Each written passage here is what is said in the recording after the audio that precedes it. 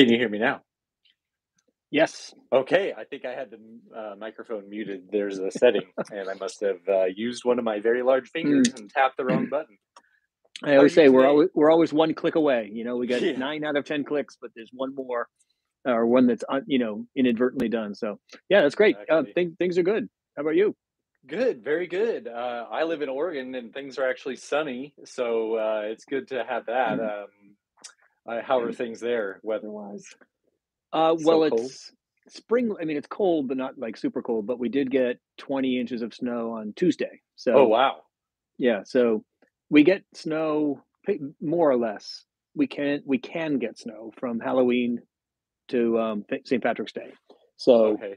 it's not that surprising. A little surprising on the volume, but it's melting rapidly, and you go outside and it's birds chirping, and it's still you could read the newspaper outside. Daylight saving has, um, we've got some real long evening light already. So definitely signs of spring. And if there was no snow, you'd start to see some, crocuses and tulips coming up. So Yeah, eventually, yeah. Awesome. I'm ready for spring. I have 3 kids and they're all under 5. And so outside is a key area of our house that we really enjoy and need, and it just yes, makes life easier. So understood. yeah. Yeah, Yep. there was a time when way back when we had four under the age of five. Oh wow, so that's awesome. so I mean, all you have to have is one, and then Sure. certainly if you have two children, then it's a little bit, but yeah, the outdoor time, burning off some energy, Yep. and you can only stay outside so long versus in the warmer weather. So that's a good Yeah. thing. Exactly, exactly. Well, we're not quite at 4 o'clock, but just to start off, yeah, again, my name, you can call me Bill, that's fine. My Sure. persona on here is Land Tax or Memes, but that was really just a name I came up with, and Okay. then it just kind of went beyond what I could control, so that's fine. And just kind of to introduce myself a teeny bit to you so you know a Hmm. little bit more about me, and then I want to hear more about your background. And uh, I am about 32 years old, and I have a family. I have a wife and kids, and I live in Oregon. And I'm Hmm. a professional auditor by like trade. That's what I Hmm. do in my day job. But what I like to do as kind of just in my off time is to educate people about Henry George. But then also my goal is to really kind of get people thinking about American democracy, civic republicanism, that whole Hmm. sphere of thought that goes at the core of what kind of a lot of founders were trying to get to and things like that. Hmm. So I Yeah. just think Henry George is an amazing person. He also seems like the ultimate good guy. Like he just seems like Yeah. a good, genuine dude. It's like, wow, Hmm. he. It's sometimes shocking to see someone like that be successful. So Yeah. um, yeah, so basically I want to hear about you and just I guess like kind of my first question and maybe kind of start it off is um where did you first hear about Henry George and why did you want to write a book on him specifically? So All right. So do you want to hold off on that until we boot up? Is that the I think until it's basically at this point we are I think it's pretty informal, so we can start whenever, and maybe you could couch that off as maybe a way to start introducing yourself like right? yeah, that'd be great.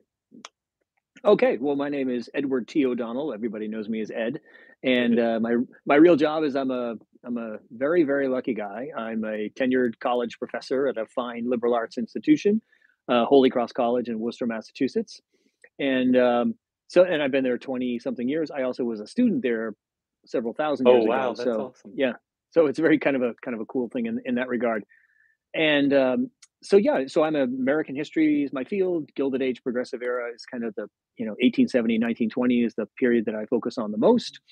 And let's see, how did I? So my graduate school work began back in 1988. I moved to New York City with my wife and took up residence at Columbia University. And the first year or so of graduate school is just tons and tons of reading and all that. But at some point, you need to pick your dissertation topic, and I had all kinds of ideas and, you know, 3 or 4 possible 19th century topics. I was always interested in taxes for some strange reason. Like I wrote my master's thesis. First year of graduate school was on school taxation in New York City. Big controversy about with this emerging thing called public schooling and how are we going to pay for it. And property taxes became the most, at the time, the logical way to do it. Not everybody was excited about that.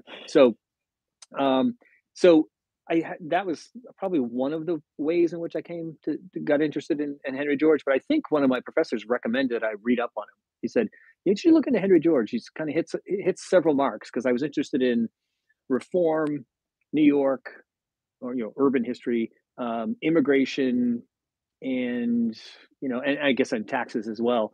Sure. And so he kind of combines all those things. And so anyway, sometime in the early '90s, I committed to writing my dissertation on Henry George and the great labor uprising of the late 19th century, and that began my odyssey. 1995, I graduated from, finished my dissertation, got my Ph.D., got a job at City University in New York at Hunter College, and was there for.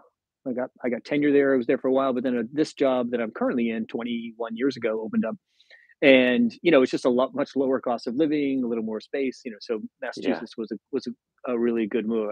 Like I said, I'm very lucky, and through so that typically you get your PhD in year, so in my case 95, and then you get your job ideally right away, and your tenure track job, and usually 3, 4, 5 years into it, that book comes out.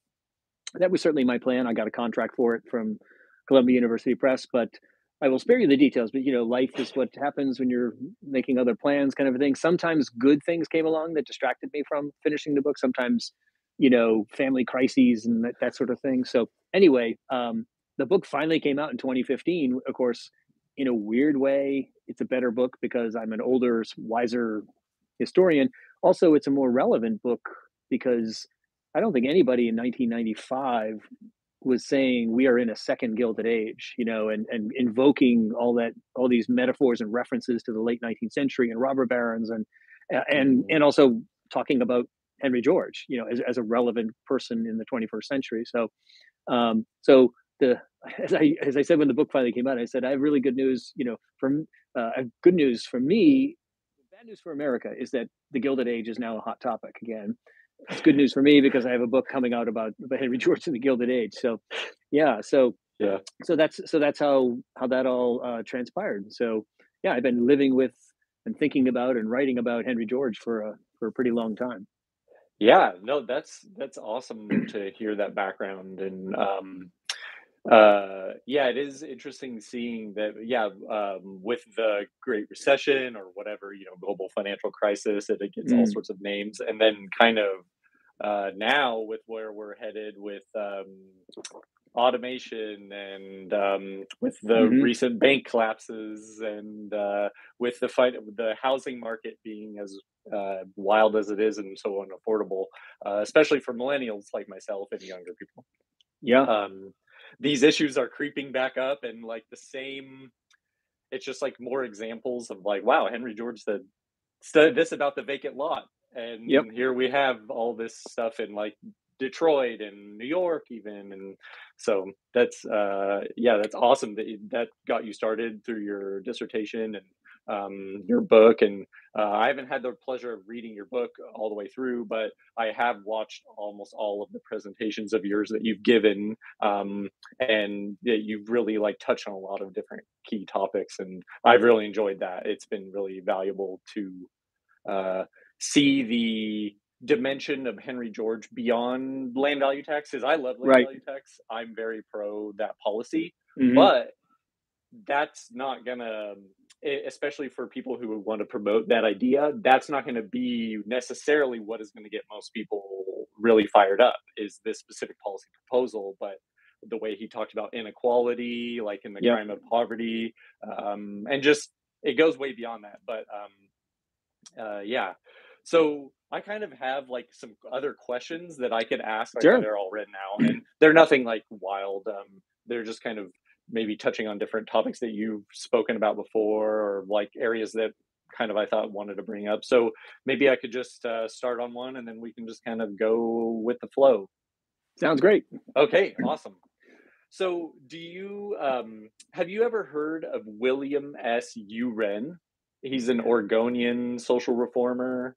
Yes, yeah, he's one of, I can't remember any of the details, but the name is so distinct that I remember, towards the end of my book, I have a couple of pages actually of, all the people who at one point or another said, you know what turned me into a reformer, you know what turned me into a progressive, you know what turned me into a labor leader, was reading Progress and Poverty by Henry Oh, George. So that name stands out as one of the sort of the first generation of Georgists that really, or George influenced reformers.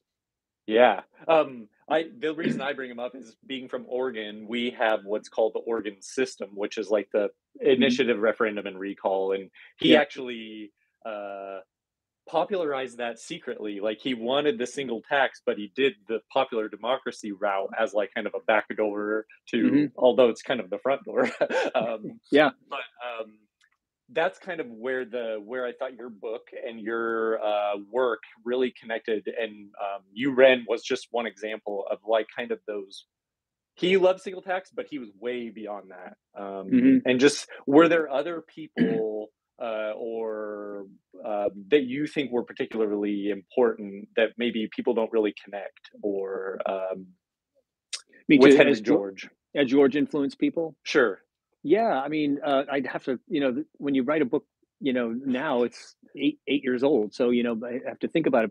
But even just people like Florence Kelly, who's a big social reformer, anti-child labor activist, social, settlement house worker. Jane Addams, another settlement house activist. Eugene Debs, the great labor leader and socialist candidate in the early 20th century. Those are just three that come to mind, but there's just just a long, long list of almost anybody that became. I think Francis Perkins, is another one who emerges as a classic kind of capital P progressive in the early 20th century. Certainly, those folks were either directly or indirectly, influenced by George. Again, the story is often the say somebody saying, when I was 17 years old, somebody handed me a copy of Progress and Poverty. Um, so it has a, and mostly people took from it what they needed.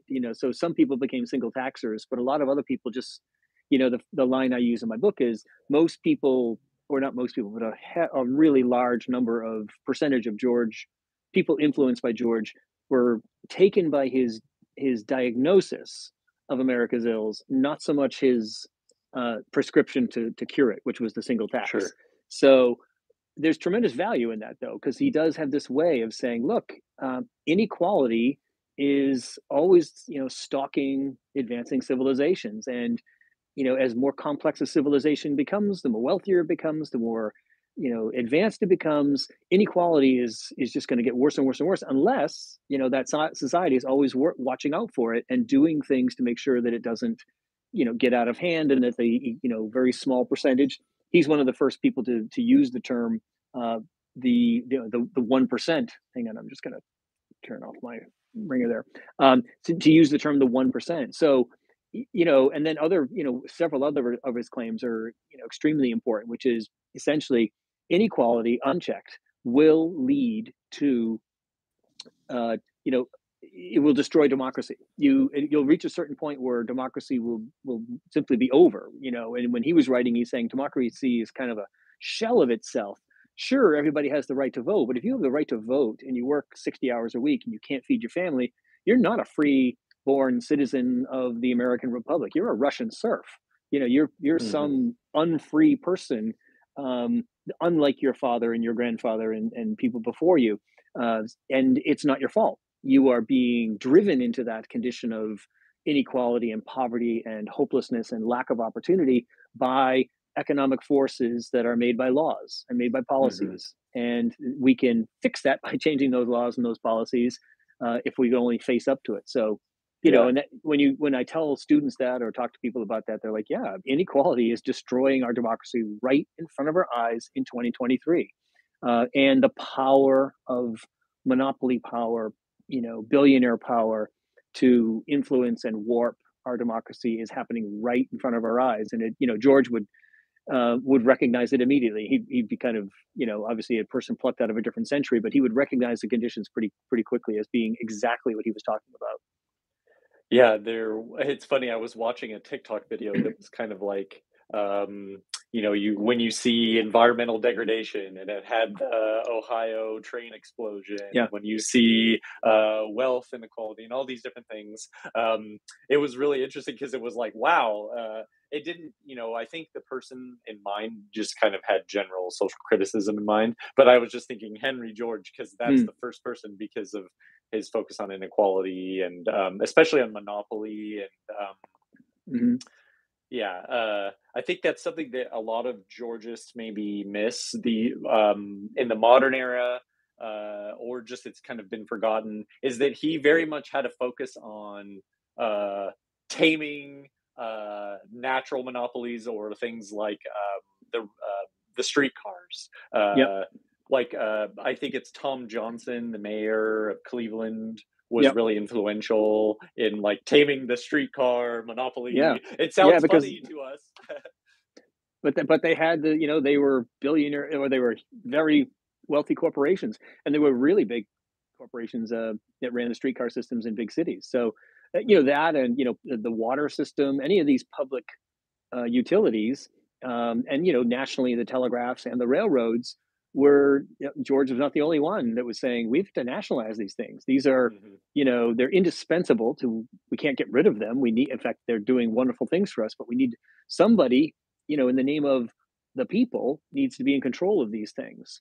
And it's a very persuasive argument. I think it probably worked a lot more on the local level, like with Johnson, but it certainly was an argument where people very uncomfortable with state control of things, very uncomfortable of socialism and radicalism, could be kind of coaxed into that by a persuasive argument and good mhm, examples. And George was just a master at that. He's quoting the Bible. He's writing. I mean, when he really, the technical parts of the book where he's talking about rent and things like that are just like, oof, this is hard stuff to read. I have to read every line 3 times.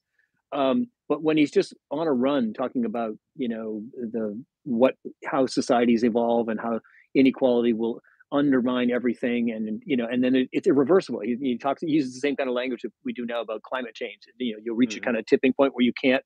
The acceleration of climate change will reach a point where you can't even slow it down, let alone stop it. And he uses the same imagery about inequalities. There's a certain point at which you can't wake up one day and say, finally, let's fix this. You may be too late. The republic Mhm. may be gone. Yeah. Yeah, it's scary to think. I mean, maybe we should be hopeful that we've made it this far, and Hmm. that there is some resilience to our institutions. But I do think that the last, I guess, 8 years, I don't know, 6 years, have been a Yeah. huge challenge for our institutions handling not just it's economics, which leads to the politics, but just the politics of it. I know in my lifetime, the rhetoric alone has gotten far more toxic, and it's surprising to think Hmm. about that. My first time I voted was the Obama McCain election, Yep. so there was a lot of hope and change rhetoric. It was much more, we can do something about it, and now it's Hmm. much more doom and gloom from everyone. Right. There's a lot of folks that think, can we just slow, can we have less terrible things happen, or can we have small terrible things happen on a smaller scale? Yeah.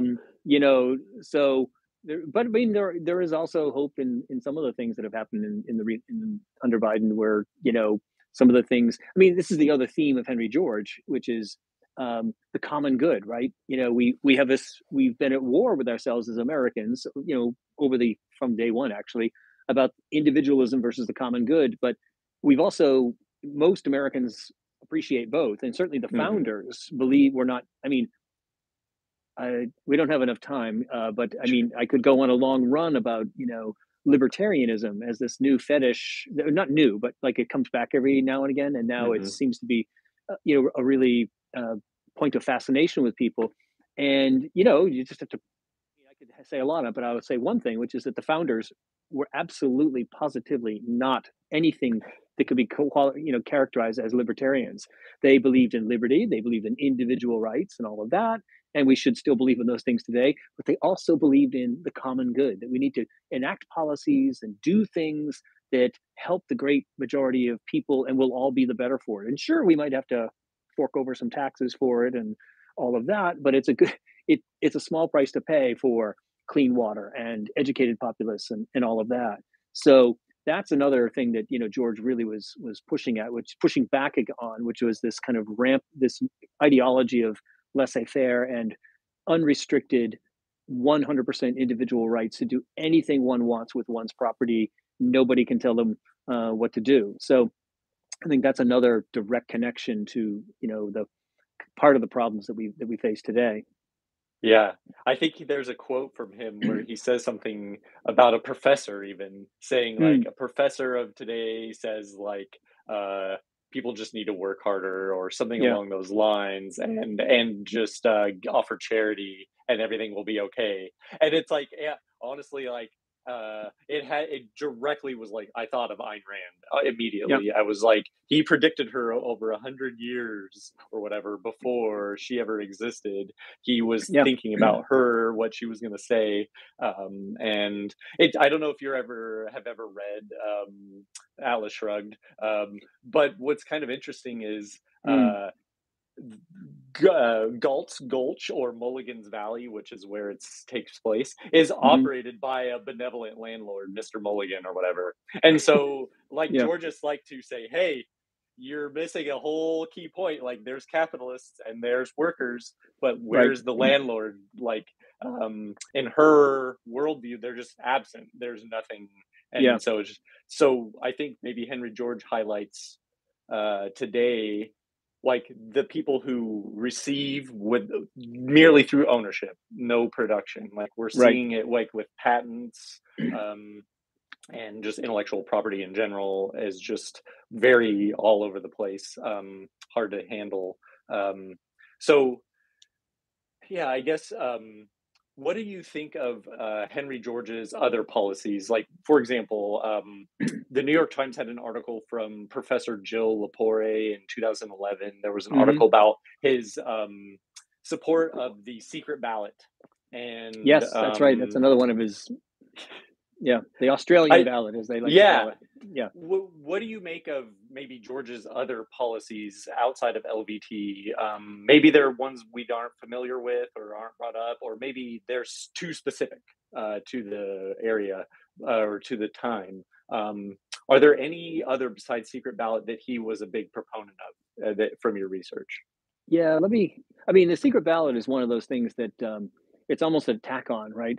You can see the connection because nothing is gonna happen if, none of the things that George and Georges wanna see happen is going to happen if the political system is, in the hands of, people pulling all the levers in smoke-filled, rooms. And so, the Australian ballot, which is basically Australia was it's not the first place, but where they popularized private, secret voting, where you go behind a curtain and make your choices and all. Most Americans think that's the way we vote, but of course, back in the 1820s and 1830s, when everybody was getting the vote, you just went to meetings and raised your hand, and or said it out loud, or you when you walked up to a polling site, you literally said Jackson or Polk, or you said it out loud. So, and there was a certain virtue there that voting should be literally transparent. Everybody should know. But of course, late 19th century, you've got political machines that have poll watchers that will beat the if they see that you haven't voted the right way, they will threaten you and beat you and make sure that are made an example of. So people who are thinking of voting for the Labor Party or for the whatever party won't do it. So I think that there's a connection there, and he certainly was one of the people that kind of popularized it at that kind of tipping point in the 1890s, and it's pretty quickly adopted, Hmm. starting in the mostly in the early 20th century. And now we wouldn't recognize voting, we wouldn't want it any other way. But it's one of those examples of like nothing. One of my many 11th commandments of, or I have 10 commandments of history. I think there are about like 14 of them, but one of them is nothing has always been. Like everything has evolved and changed, and you don't have to go that far back to find that, oh, what we think of as always having been is, we didn't always players didn't always stand on the sidelines of NFL games for the national anthem. They simply never did that until after Yeah. 9/11. And then that becomes a point of contention, 20 years later. So anyway, it's an interesting thing. Trying to think if there's anything else specifically with George that we would point to, or he would show up in an encyclopedia article as a kid. I mean, and it's a more negative thing, but it's also one we can unpack and understand, which is that in the 1870s, he's out there in California. He's a reform editor of several newspapers, and it's a depression decade, huge economic collapse. And it's also California's caught up in this virulent anti-Chinese campaign. And people are pointing at the Chinese and scapegoating them for being very different, being non-European, being non-Christian, but also saying they are also putting Americans out of work. They work 20 hours a day. They can sustain themselves on rice and water. They're unnatural. They are literally, each individual Chinese person is a monopoly. Is undercutting Americans. And so the anti-Chinese movement is very virulent, very powerful in California. And California is the reason why we end up with the Chinese Exclusion Act. It's really lobbyists from California making that happen in 1882. And so you can go back to George's editorials in the 1870s and see he does say some pretty nasty, racist things about the Chinese. So we can't, let him off the hook by saying, Sure. everybody was doing it.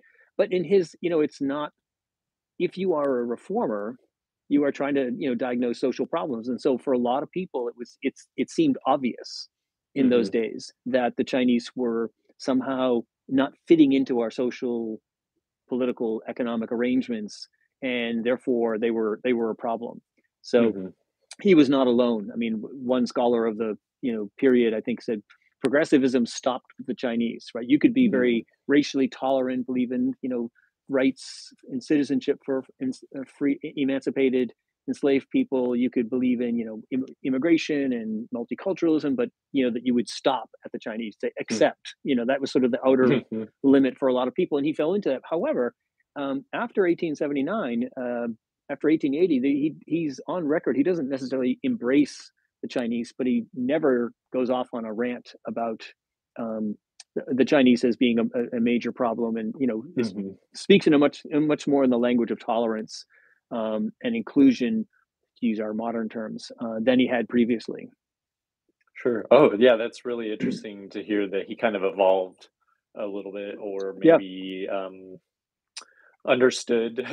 My understanding, I've read some about this issue because I'm very interested in what Henry George had to say, but it sounds like there was also the potential, and I would definitely want your thought on this, that there was some angle about the Chinese laborers that were basically, they were almost, for lack of a better word, enslaved, or, almost indentured servants. And so some of it was the pushback was like, wow, they're just like bringing in basically what are slaves now. And like, it's a new, and so we can't allow that.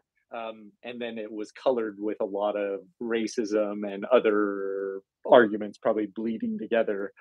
Is that true at all? Or I mean, that is part of the thing. So the monopoly accusation was also at that slightly higher level, macro level, saying many of these people are brought here by labor agents, unscrupulous, exploitive, overlords who secretly, because it's illegal, but secretly maintain control of these people, take half their wages, etc. So and they could be used as strike breakers, or at the very least to show up in a mining camp or show up in a railroad site and either indirectly or directly be responsible for wages to be lowered. Where a hiring agent says, well, this crew's working, this group of 20 is willing to work for $1 a day, but this other group of 20 is willing to work for 92 cents a day. So I'm going with them, and what that group happens to be, the Chinese group. So there was definitely a lot of animosity aimed at it from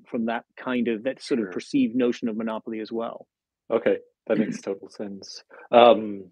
I guess it kind of also brings up another question that I have, is that Henry George had a decent amount of influence on China through Sun Yat-sen, and Hmm. then maybe through some other social reformers. And the connections are less strong, but like there's a gentleman named Wolf Ladajinski who was an American bureaucrat, essentially, who helped inspire land reform in Korea and Japan and Taiwan and China to an extent, Hmm. and like northern Vietnam, I guess, or South Vietnam. And so there, how is that possible? It seems like Henry George, if he was so very anti-Chinese for a long time, at least rhetorically, how Yeah. did that come to be? Maybe you don't have an opinion on that, but it seems like an oddity of history a little Well, I think a lot of, by the time Sun Yat-sen, who spent a lot of time in America, I don't know when he found George, but I'm guessing it was when he's living in New York, bit. Yeah. in the early 20th century, um, that he, that's where he probably found George. And so a lot of people, George begins in 1879. They know maybe a little bit of his backstory, but it's the publication of Progress and Poverty. That's the landmark book that grabs everybody's attention and is, to this very day available, still in publication, still available in multiple languages. So, and George was dead by then too. So Hmm. this is like I'm guessing for Sun Yat-sen, it was a book that's, he was interested in land reform and what would happen if the revolution in China actually succeeded. What would we do with this, feudal system? So he was probably casting about, and I think he read widely on questions of land and Hmm. reform and so forth. And someone, he must have come across Henry George's uh, Progress and Poverty and read it. I don't think he. So for him, I don't think he might have spent his entire life not ever knowing this Yeah. earlier chapter of George being on record as pretty anti-Chinese. Okay, that makes total sense. That Yeah. makes total sense. Um, What do you think Henry George there were so one of the things that I feel like the Georgist movement has maybe been lacking on is a real engagement with the intricacies of race and land, and economics. Hmm. I think maybe in the past, maybe there were instances where it was better and worse, but, uh, there are some examples, like, I think his name is Herbert Harrison, who was part of the, Harlem, God, he has a name, I can't remember, but he was Yeah. very influential in the early, like, civil rights movement, like, we're talking proto-civil rights, I guess, Yeah. maybe, but he was a socialist, and then he became a single taxer. But I guess this leads me to a broader question of what do you think Henry George's engagement was with other races, like African Americans, um, I guess I don't know what the other example Native Americans would be maybe another example, that Mm. would be relevant, but I haven't heard anything about that, so that's kind of Yeah. So I don't think he has. Certainly with Native Americans, probably doesn't have any relationship whatsoever. I mean, it's entirely possible.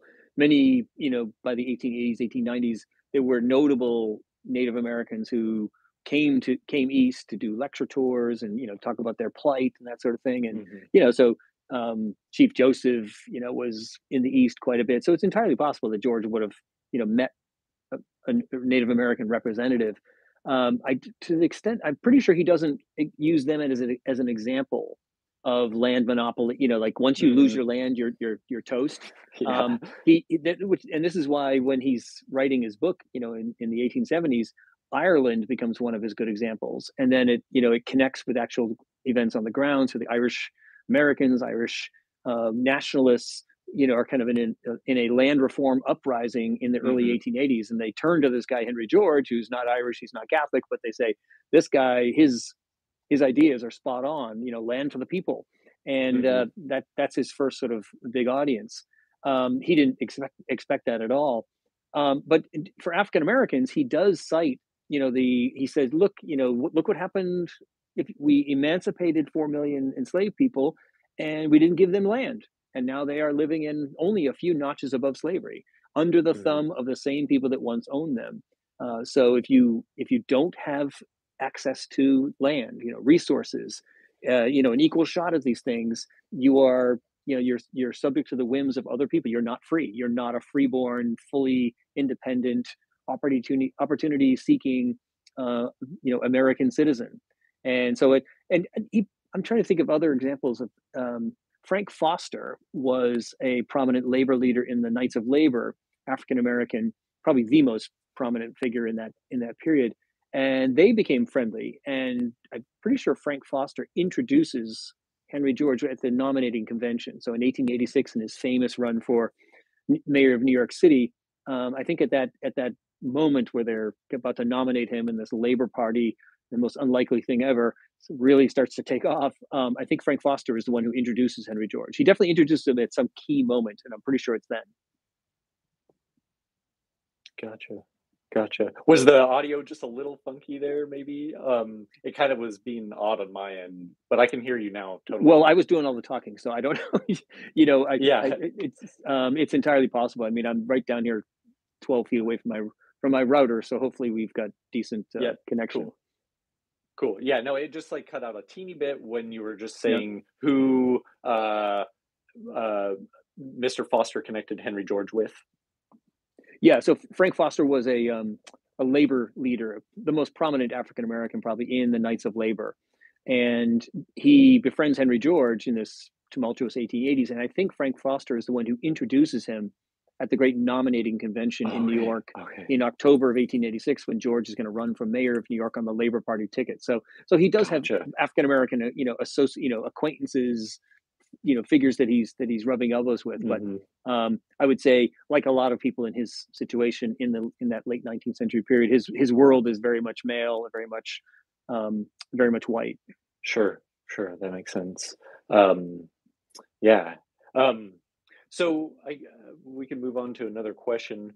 What have you ever read any of Christopher England's work? He did a dissertation about the single tax movement, and then I think he just released a book based on his dissertation. Hmm. There is a new book out on Henry George. I just become aware of it. I think it actually Okay. came out maybe like in the fall, so it's not that long ago, but it's a 2022. So, but I haven't had all I know is I got an email just the other day saying, "Hey, would you please review this book for our Okay. publication?" And then I think I might have seen that he was interviewed. I don't know if it's the same person, um, but on a history podcast. So Okay. it does seem that it was a long run there where there were no recent books on Henry George, and now mine in 2015 and this person's in 2022. So, and it's an academic publication, so I'm presuming it's probably a high quality publication. Yeah. Well, my understanding is I think it's either it's a Georgetown or I can't remember. Maybe it's John Hopkins who's the publisher. Yeah. But yeah, it'd be like in the future, it'd be really good to hear your thoughts on the scholarly Hmm. level of the quality of the work, and because at least the dissertation is really interesting and like has a lot of it's awesome to mine it for citations and like Yeah. wow, random quotes and stuff like that. Uh, are so in your experience, are there any other scholars that are working on Henry George at now, or that we should try to look for? That's a good question. I don't know of any, but what a lot of times I don't know if anybody's working on besides Sure. this most recent publication, a full blown biography. But George just shows up everywhere. So Yeah. if you could easily see a book on the Knights of Labor that comes out that has a full chapter on Henry George, or considerable, or a history of reform in New York City in the Gilded Age. And that's where you kind of see his comeback. He's had periods of comeback Hmm. in the past. In the 1930s, Great Depression, they reissue Progress and Poverty, and it doesn't become a bestseller, but they sell a lot of books. And Hmm. interestingly, the book that I used there's a sticky note on the inside from my dad that says, "This is your grandfather's copy, 1932 copy of Progress and Poverty." And my grandfather was an Irish immigrant with a sixth grade education, but very so much self taught, Sure. and so I was telling students the other day. I said, this gives you an idea. Like if my grandfather with a modest education was bought this book and almost certainly read it, it gives you an idea of that kind of the continuing engagement that people have with the book. Sure. So I think, circling back to your question, I think Henry George is definitely, if not directly, the object of study. Um, he is showing up in lots of studies that are relevant to the late 19th century, just because he's such a pivotal figure. whether it's his ideas on economics or connection to the labor movement or the running for mayor in 1886, or his anti-Chinese statements, from the 1870s. Sure. He does tend to show up as a, I think if you run to the index of a, there was a period where I was doing that all the time, where I was trying to get my book out, and every time I'd grab a new book and quickly go to the index, see how many George references, and just making sure that because when you're in kind of a, whenever you're working on a book, you're always afraid of getting scooped. You're Hmm. afraid that somebody's going to come out with one. You mentioned Jill Lepore. One of her many, the wide-ranging publications. She's kind of a wonder. Was a history of Wonder Woman. This cartoon, Yeah. character.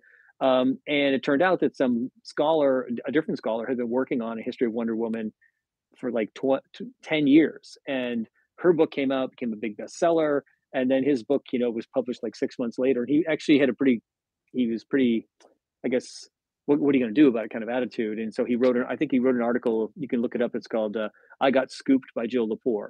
And, he's very fair minded. But I mean, it's like, no, you don't own a topic. So, Sure. and he, I think he even says, I could have been a little faster in getting this thing out. So that is a concern. So anyway, my repeated, perpetual anxiety about somebody else putting out a book, pretty much directly on the topic that I was doing, did not materialize, thankfully. Yeah. I guess, I'm thinking of another book. There was another one that just got released, but it's about Ireland, and it's like Henry George and the Irish land question, or I can't remember exactly. Yeah. I'll have to send you a link to both of them. Yeah. Just I for mean, and your ease. that would be, like I have a chapter, kind of an example of the opposite, which is I have a chapter on Henry George and the Land League in Ireland, but that's definitely something that somebody could easily have written an entire book on, because Hmm. it's a big, robust moment in Ireland, and it's also connected to politics in the UK and in the United States. So, yeah, I'm not surprised Yeah. to see that. Yeah. Um, I guess kind of on to that. Since tomorrow's St. Patrick's Day, Yes, indeed. I'm personally Catholic, and you mentioned that you're Irish. Do what is Henry George? What was his relationship like with the Catholic Church and Catholics? Because I think there was maybe a bit of a difference. Yes. Just can you just kind of give us a broad examination of what that looked like? Yeah. So George grew up in a Protestant, I would say small E evangelical family, pretty pious family. His dad sold Hmm. religious books. He was born in Philadelphia in 1839, so he grew up kind of steeped in religion and going to church and Sunday school. Um, so he's fully, and he switches from he becomes a Methodist. I can't remember his journey, but he switches around a little bit. But he basically stays pretty spiritual Hmm. and church going for much of his life. But he marries a woman named Annie Fox, who was Catholic. And I and so he, for most of his life, he's exposed to somebody who takes Catholicism seriously and probably um, wouldn't accept any kind of negative you know anti-Catholic statements. I mean, on the part of anybody, including her husband. Um, so George has exposure to Catholicism, and then of course he gets involved in the Land League, which is mostly a Catholic peasant uprising in Ireland, trying to because 90% of Ireland is owned by a handful of families of English background. The great majority of people live as peasants, Hmm. eking out a living and so forth. So he becomes quite sympathetic to uh, Catholics and Catholicism, but he does, at a certain point, draw the ire of super conservative Orthodox Catholic clerics in the United States, who are really anxious about the Knights of Labor, about socialism, about basically any kind of reform, women's rights, suffrage. They're saying this is all, dangerous, anti-establishment, anti-order thinking, and this is going to, we need to fight this. So the church's position, through much of the 19th century on any kind of reform issue or what we might call progress was no, no, no to democracy, no to science, no to women's suffrage, no to labor unions and labor rights and so forth. So he does kind of have and his book gets effectively put on the forbidden index in the Vatican, basically saying it's so dangerous full of so many dangerous ideas that we need to let the word go out that Catholics Hmm. in good standing cannot read this book. It probably, like a lot of these bands, it probably ended up selling more books than it did in terms of keeping it away from people. Um, and one of his best friends, his followers, was a man named Father McGlynn, who was a pastor at a very poor parish in New York City. Who, like a lot of people, somebody handed him a copy of Progress and Poverty, and he just said, the scales fell from my eyes, and Hmm. I suddenly realized poverty is a man-made, manufactured condition. It's not natural, and everything I've ever been taught about just sort of living with it and dealing with it and trying to minimize it is false. And so he becomes a big Georgist, and so he becomes a rock star on the Georgist and the Land League, and then as a kind of a spokesperson. He Whenever he spoke, he sort of said to Catholics, no matter what the despite what the Vatican says about Henry George, if this Catholic cleric of great standing says he's cool, he's cool. So, Yeah. but then George does have basically exchanges with Pope Leo in the 1890s, and the church, though, I'd have to get the dates worked out, but Rerum Novarum is the big encyclical that is Hmm. big encyclical. I'm trying to think of a simple way of saying what it is, but like a proclamation of teaching. Sure. Yeah. Um, Church issues these every now and again, and the church softened its position on labor unions and said labor unions are fine. They have to be under the, they have to be certain kinds, and they have to be subject to certain kinds of, influences. But so the church kind of, not necessarily through George, but through sort of observing what's happening all across industrializing Europe and in the United States, that they needed to kind of give a little bit on that front. Hmm. And George was definitely part of that conversation. Hmm. Yeah, that's really interesting to hear. I Have you ever read about Father McGlynn's statement where he was excommunicated or whatever Yeah. by the bishop at the time, of New York, I guess, overseeing him, and then he wrote a little statement saying this is the land philosophy, and I guess they said you're back, like, you can come back now, but then he died like 3 months later or something. Yeah, it was yeah, so he gets excommunicated by Archbishop Corrigan, who's like the Uh-huh. ultimate, conservative cleric, fearful of any kind of radicalism and all, and just, summarily excommunicates McGlynn, which has a real kind of really frightens, no doubt. We can't measure this as historians, but it certainly seemed to have put a chill on Catholic enthusiasm Mm. for George and the labor movement and all. Yeah, and then McGlynn is sort of in exile for a while, but then slowly but surely over time, I think it's about a 2-year process. He is reinstated. So McGlynn loses. I mean, Corrigan loses, but then McGlynn like moves him to you know I don't know what the upstate New York equivalent of Siberia is, but some tiny little town that is not, and he does die a couple years later. So, yeah, he's one of those interesting sub figures in that story of George's rise and influence in the 1880s. Mhm. What was the role of the Anti-Poverty League in all of this? Was that headed by Father McGlynn? Yeah, he Okay. forms he starts giving sermons slash lectures every Sunday night, and drawing huge crowds of people, including lots of non-Catholics, non-Christians Mhm. even, and yeah, and then eventually founds this anti-poverty league, and it's basically a parallel organization to what George is doing, and they're basically, most of them are very enthusiastic single taxers or Georgists, because what's fired up McGlynn and what's animating his ideas about reform is George's principles and argument, and so McGlynn is helping sort of translate that to an audience, and gaining steam. And it basically takes those lines that George says, which I think I just sort of paraphrased a few minutes Mhm. ago, which is that poverty is not natural.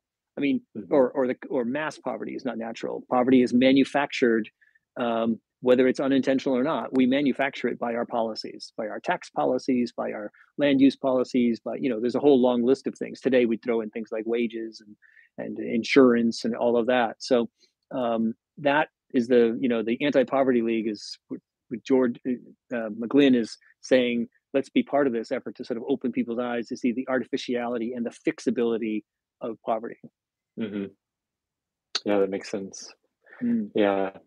Um, what or this is kind of maybe a easier question. Do you think students should be required to learn about Henry George in any level of school? We'll just make it easy. Well, I mean, I think one of the ways that you track, I never, did this scientifically with like a ruler, but if you were to look at 1980 U.S. history textbooks and then 1990 U.S. history textbooks in 2002, it seems to me like just my own anecdotal, reading of U.S. history textbooks that George is getting more column inches, where he might get a sentence in Hmm. 1970 or 1980.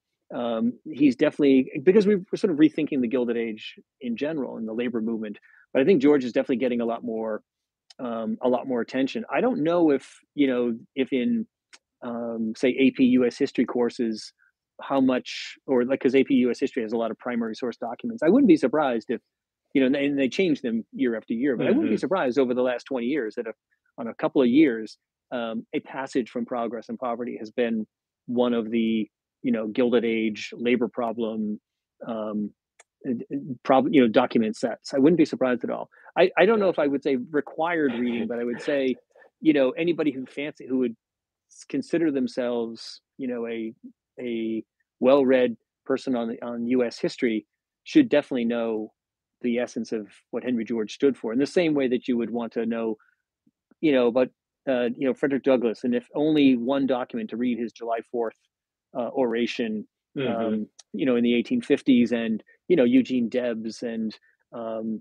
Elizabeth Cady Stanton. It's kind of the pillar figures that have not just shaped but reshaped our society over time. If there's, I almost said a Mount Rushmore, but like a Hall of Fame of people that have played an important role beyond, Martin Luther King and some of the ones that we immediately recognize. George is definitely in that, both for what he was doing in his lifetime, but also sort of that legacy thing, the kind of echoes of George decades on. Yeah. Um, I do think I've seen some people kind of mention on TikTok, like, "Hey, I heard of Henry George in my AP history class," but it's Hmm. not very many people. Just like a couple, and I mean, I took AP history, so Yep. but I definitely didn't learn about him there. I actually learned about him in debate, in high school debate. It was just Okay. like somebody had a random throwaway position. They were like, "We should do this land tax thing," and I had no idea whatsoever what it was or who he was. And then fast forward like 8 years, I learned about him more in college, like online, Hmm. um, and so yeah, it just kind of grew from there. Um, Okay, well, we're kind of getting near the end of time. I see like we have about 12 minutes, but Yep. I'm not like strict for anything. But I guess kind of what um, influence do you see Henry George having on? And I think maybe Georges really highlight this because MLK quoted Henry George in one of his writings about basic income and things like Hmm. that. Maybe this would be a better question, but uh, what are some of your favorite Henry George writings that are not Progress and Poverty? If you can remember back to reading Mm. through some of them. Well, let's see. I mean, that is a bit of a tall order. I won't remember specifically, but the other book that he publishes in that period. So, Progress and Poverty comes out in 1879. In 1883, I think, he's by then he's written a bunch of big essays for publications that are sort of the equivalent of the Atlantic Monthly um, Okay. today. The Century magazine, and I can't remember North American Review. I can't remember which one he published in. In fact, this relates to his reference to the professor who had this very. And he's speaking directly about William Sumner, who was the professor at Yale, who was America's foremost social Darwinist, who was just saying, "Forget the poor. They're poor because they're losers. They're drunkards. Their job is to die and make society better." And so that's who he's referring to. And in these about 12, 14 essays that he wrote, he cobbles them together in this book called Social Problems, and it's a great book to read because it's some of it's very topical. Like some of them are on immigration, or mostly on immigration, and Hmm. mostly so you can kind of see George deepening. Now it's 4 years on from his first book. He's deepening his thinking and talking about different things more and more in depth, sort of applying Georgism to all kinds of other issues that he didn't get to in the book. So I would say, picking up a copy um, of Social Problems, again, also still in print, is probably a good place to start. The other one, if you want to go way back to the origin story, the Overland Monthly, I think that was the publication, uh, published. So when he's out in California and the Transcontinental Railroad is completed in 1869, it really doesn't start to really be seen until the early 1870s. He writes this incredible essay called "What the Railroad Will Bring," Hmm. and it's progress and poverty in seed form. He doesn't even know this, but he basically says, "Look, the railroad is," and we have to remind ourselves in the 21st century, the railroad was like the space shuttle. It was, or the super collider. It was the most astounding, transformative technology. It's not a choo choo that your grandma takes you to, at the old historic park when it choo choos around. No, no, this is a transformative machine. And so George is saying, look, this incredible new thing is going to open up California to the world. It's going to lead to all kinds of development and all kinds of people and economic growth, et cetera, et cetera. Comma. However, it's also going to bring inequality and the rise of a moneyed class, et cetera, et cetera. So he's on to this problem of progress, which he said, wouldn't you think that progress would mean that everybody does better? Maybe not the same amount, but that we'd progress to a higher level of society. And here we are in the Gilded Age where we're progressing in categories like economic growth and wealth creation and industry and technology, but we see more poverty. Why is this so? Well, he's Hmm. onto that problem way back in, I don't know, it's 1871, 72, something like that. You can find it pretty easily. It's What the Railroad Will Bring, um, Overland Monthly, Henry George. I'm sure there's a copy of it somewhere, or a digital version of it somewhere. Yeah, that's good. I'll try to post all the things that you mentioned in the description of the video down here below, and Okay. yeah, that's really good information because I've had other people recommend different things, and Hmm. there's some things like it's kind of funny you mentioned Progress and Poverty. The original is like 600 or some pages, and Yeah, it's I like think not till the end. Go ahead. my copy's 543. I think for some reason that Okay, number is in my head. yeah, Yeah, yeah, yeah, maybe that's the exact, but, like, it's only at the end that you're like, "Wow, that is compelling writing." At yeah, first, this is like every yeah. chapter is, like, difficult to slog through, but you're like that final one where he kind of describes what could happen and all the is just Yeah. really compelling. Yep. Yep. Um, Chapter two of my book is basically a slow, you know, s- examination of, book by book. It's books and then chapters within books. And I've had so many people say to me, God, he said, how did you write? How did you end up, I think it took me 6 months to write that chapter because I had to read, every word. I didn't, it's old economics history. So I'm like, I know I have like a passing knowledge of David Ricardo, and I certainly know Malthus, but like, what is he talking about here? And so it took me a while to figure that out. But that one sort of 30-page dive into the book it doesn't tell you everything. So I won't tell you, that's your shortcut, but it is kind of a cliff note indication of the general main points of each of the 10 books in the book in his his overall book. mhm, yeah. Um, so I guess, maybe and we've kind of touched on it here and there, um, and just to kind of cap us off, what would you say Henry George's legacy is? What can we learn maybe from it, today, the most, or that you would like to highlight? Yeah, I mean, his whole like his idea, what got him going was he said economics as a profession is totally off base. We are listening to people that don't know what they're talking about, or they are willfully misleading us, speaking on behalf of vested interests, and so a lot of his goal was to write this progress and poverty book and kind of blow economics out of the water. And in some ways, maybe he envisioned that he'd become the chair of economics at a kind of a new economics department. He was kind of felt stiffed by the academy.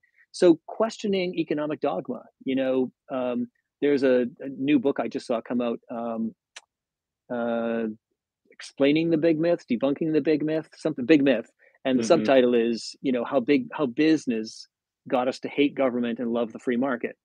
And that's a 50, that you could pick a different, you could say mid 70s at University of Chicago economics school becomes very influential, and that's really Milton Friedman and the free market is the free market is not only is a great thing, it's a natural thing. Like and Hmm. this idea that it's self evident and that government is bad, and the smaller the government the better, lower the taxes the better, and that all really from 1980 up to the present day, well up to say 2008.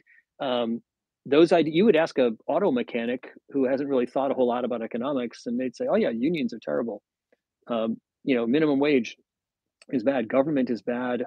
I want lowest possible taxes because it's all being wasted." And like, how does that guy learn that? Right? That's a project that vested economic interests have been in hundreds of different ways, creating think tanks, endowing chairs at universities, writing books, et cetera, influencing people so that the average American's kind of default position is, yeah, I don't really like unions. Hmm. Really not big on unions, and I'm not really big on minimum wage. And I'm not really big on I want my taxes to be absolutely low. I also want my public schools to be the absolutely very best. I want my streets plowed. I want parks. There's a Southside Johnny song that is always in my head, which is I don't know if it's the title of the song or it's the refrain, which is "All I want is everything."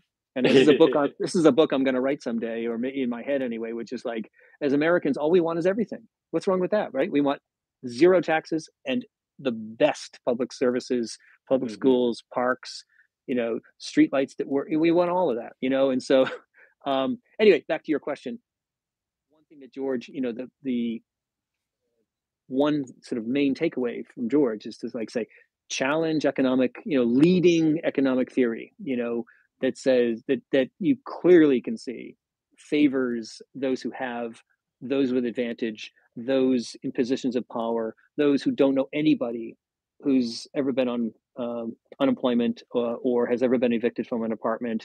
Um, those challenge that. So those economic Hmm. dogmas are different from the late 19th century, but they're not that different. And Hmm. we have imbibed, and it's seeped into our political culture over the last 50 years to be seemingly self-evident. And suddenly now you're starting to see, particularly among young people, those conservatives freak out when they say that 77% of millennials and younger have a favorable view of socialism. Well, yeah, because they're seeing it as a corrective to what they now can see right in front of their face, which is a system that is not not designed, or it is designed to favor the smallest number of people possible, and Hmm. is punishingly cruel to lots of people. And so socialism may not be the answer, but something trending, something socialistic-ish, you know which is what Henry George's ideas were, sort of in that sort of vaguely socialist category. Hmm. Same like Eugene Debs. He wasn't really a true blue European socialist. He's more of a Georgist in that regard. And so Hmm. I think there's a lot more attention being paid to seeing taking a fresher look at our economic dogmas and seeing whose interest they serve. And why don't we leave that? That's a good hopeful note to leave it on. Yeah, no, that's awesome. That was really a good point. Yeah, that's a really good way to end it. And I really, again, I appreciate your time and want to thank you again for the bottom of my heart that you Yeah. came and spoke to me. You're the first person. I do plan on trying to reach out to more professors and more thinkers like yourself that are of your high caliber of work. Um, and it'd be maybe one day we could get like a panel or something and do something cool or like have a chat with even more people, but way Yeah. in the future. So All right. Well, that sounds good. And I'm very much present on all forms of social media, but I've never actually done a live chat before in any of these platforms. So I enjoyed this thoroughly, but also enjoyed the opportunity to have my first crack at doing one of these live things. So it was incredibly, technologically speaking, quite easy. You made it easy. I popped it in, and there we were.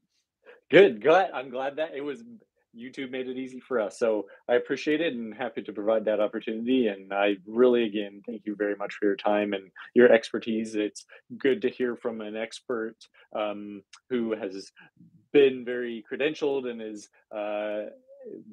as influential as you are. I love your Weemsy awards and things like that. I watch your content a lot, so I Yeah. think it's all great. So Well, we yet should again, I we should give, appreciate it. if I may give a plug to anybody who's listening, all my social media is the same thing. It's at in the past lane with a P. So Yeah, INTHEPASTLANE. You can find me on TikTok and YouTube and Twitter and all that stuff. So yeah, cool. you can check out all the things. Perfect. Awesome. Well, thank you for that. And thank you again for your time. And I hope you have a wonderful rest of your day and have a happy St. Patrick's Day tomorrow. Indeed. All right, I'm actually bolting out to a pre St. Patrick's Day event just down the street from me. So Oh, awesome. That's good to hear. Have all a right, good great. one. Well, take care. All right. Thank you.